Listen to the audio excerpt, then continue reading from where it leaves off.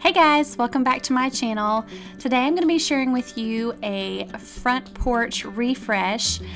We have been in quite a busy season in the Phelps home, and that's totally okay. There's a season for everything, but the things in my home have been put a little bit on the back burner, and I really just wanted to take a break today and get some things done. And I felt like with summer coming around, I really wanted to just spruce up the front porch, get it cleaned up, and just have it looking nice so that we can enjoy it throughout the summer season. So I wanted to start off with making my own customizable sign. I had this bare space in the corner of our front porch, and I didn't really want to add any extra greenery, although I do love a lot of greenery. But I've seen a couple of ideas on Pinterest and Etsy, and I thought I could totally make this myself. So I went to Lowe's and got some pine plywood and some furring strips, and we are just painting the back of this white. I guess if you're wanting more of a natural finish, then I wouldn't suggest putting multiple coats on it. I don't really like a perfect sign. I like them to look a little more distressed and natural and homemade. So I just did one clean coat on the base of this and just let it dry. And then I'm starting on my strips, and I'm just using a stain that I already had from the previous signs that I did in my son's room. So overall, I didn't really have to spend a whole lot of money, just the money for the back of the sign, the plywood, and the strips here. So everything else I already had, and I just wanted to keep this as affordable and easy as possible.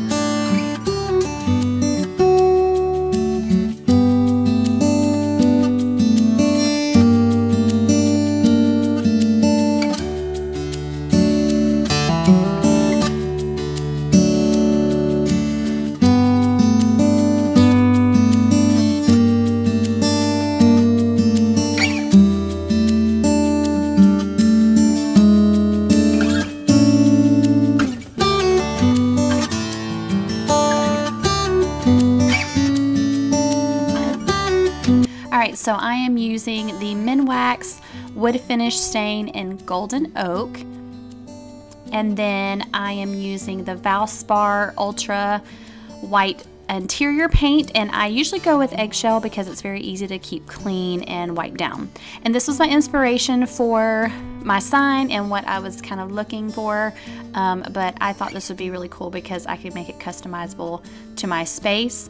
And so I basically just worked up a little template in Canva and then pulled it into my silhouette, and this is how I come up with this. And I don't recommend using removable vinyl. I accidentally got the wrong one, and so it made it a little bit difficult for this to stick, but I know when I do have the permanent vinyl, I usually don't have a problem. So just a little tip, don't accidentally grab the removable vinyl because it makes it kind of a pain. But I loved how the sign turned out. I thought it was perfect, and I love how it looks in the space.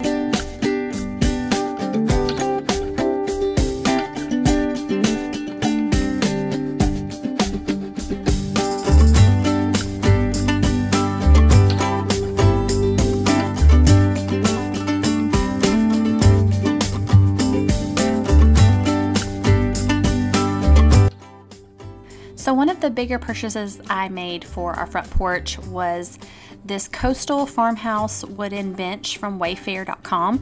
It was originally it was $300, but I only paid $150 for it. So for me, that was a steal. And I loved the bench that I currently had, but it kept falling apart. And I really did not know how to put it together safely and trust that my children wouldn't fall or get hurt on it. So I felt like this is what we needed for this space. So I put the old one by the road and someone picked it up right away. So hopefully they have the skills to put it together safely. But I'm happy that I got it out of the space and we found this bench. I needed something pretty wide. About 55 inches. I wanted something to completely fill the space, and this popped up immediately on Wayfair. And the only issue I had with it was I was assuming, based on the image on the website, that it was going to be significantly lighter and actually closer to the stain of the frame of my front porch sign, but it wasn't. It was, like I said, significantly darker, but that wasn't like a complete deal breaker for me. I didn't think it would be as easy to find something the same size and depth that I wanted for this space. So I just decided, you know what, I'm just going to put it together, see how it looks, and then I would make a decision. And I'm not the kind of person that likes to send big items back. So if I can make it work, I'll make it work. And worst case scenario, if I had to paint it, you know, I could do that too. But I actually ended up liking how it turned out, and it was super easy to put together. So overall, I was pretty happy with the turnout. And you'll see in a little bit, I have my little helper along. She was actually sick this day and was finally starting to feel a little bit better, so she wanted to get outside and get some fresh air and help her mama. So she was actually a really big help with this front porch. So I was really happy to have her out here with me.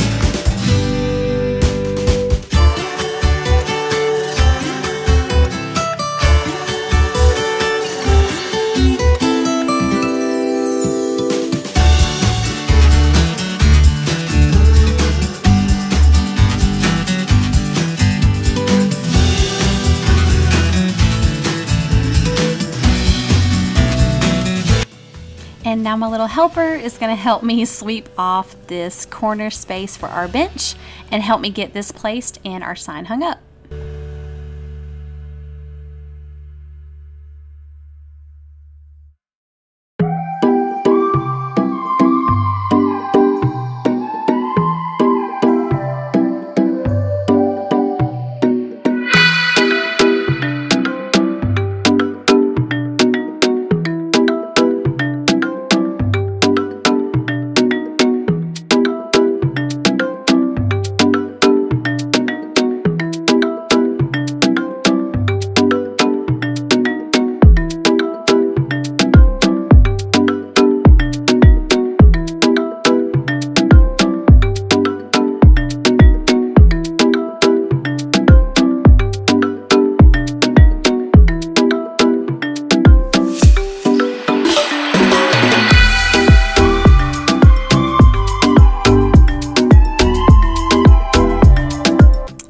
Bless her little heart, she really wanted to help me nail this up, but it was actually pretty difficult for me to get in, and then she kept dropping all the nails all over the place, so I had to wait for her to kind of gather them all up before she would hand me the nails. So you'll see us struggling just a little bit to get this sign up, but we got it together. And like I said, I was just happy to enjoy my time with her and have her just be my big helper that she always is.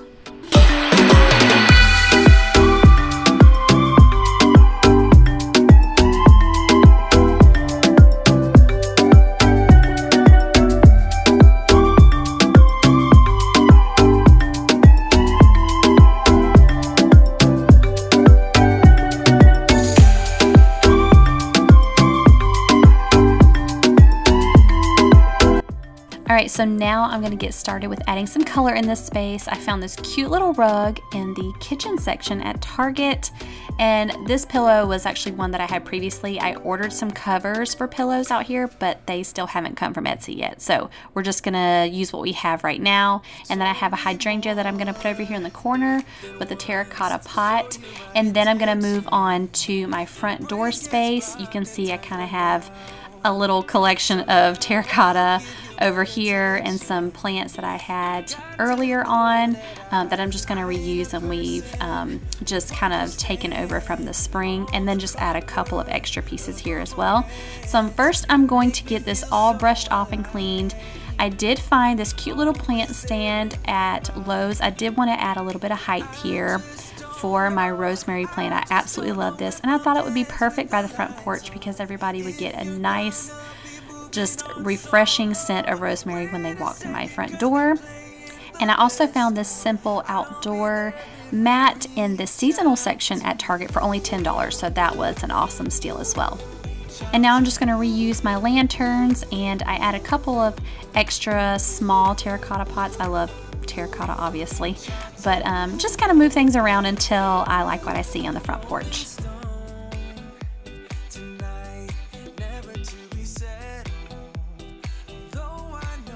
And now I am just moving on to the front porch and just tidying up the mess that I've made. And I know you're probably wondering, what in the world is this cord doing across our front porch? Well, we had new internet put in, and apparently we didn't have an outlet on that side of the house. So that requires an electrician because we do not have the skills to do that. So we're just having to move this thing around until we can get that situated. But I'm just going to finish getting this all cleaned up. And then I actually found this cool little trick from a friend on Facebook and Instagram, and she watches me here on YouTube, and I told her I was having a problem with my ferns and the birds laying nests in them, and then of course like snakes, and it just was kind of creeping me out. And so she told me about skewers in your ferns, and it prevents the birds from laying their nests because they do not have a flat space to put them. So I thought that I would share this cool little hack because it has really helped me out so much in this area. So thank you, Michelle, for helping me save my plants. So now I'm just going to do my daily watering, and we are going to finish up the rest of this front porch space. Now I found my true home. I just don't know if I'll dance with the lights on. If you're gonna be moving on solo, wait a second, cause they're playing the best song. I'll be there if you reach out to me. Reach out to me.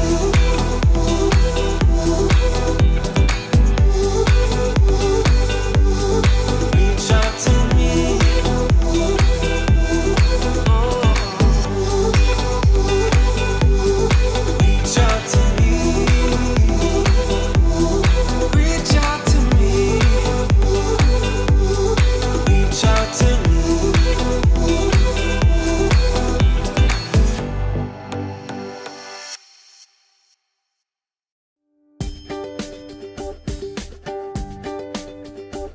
Alright guys, so this is the final look of my front porch. I love how it turned out. I feel like we added some simple touches, but it makes it just very almost cozy and inviting as well.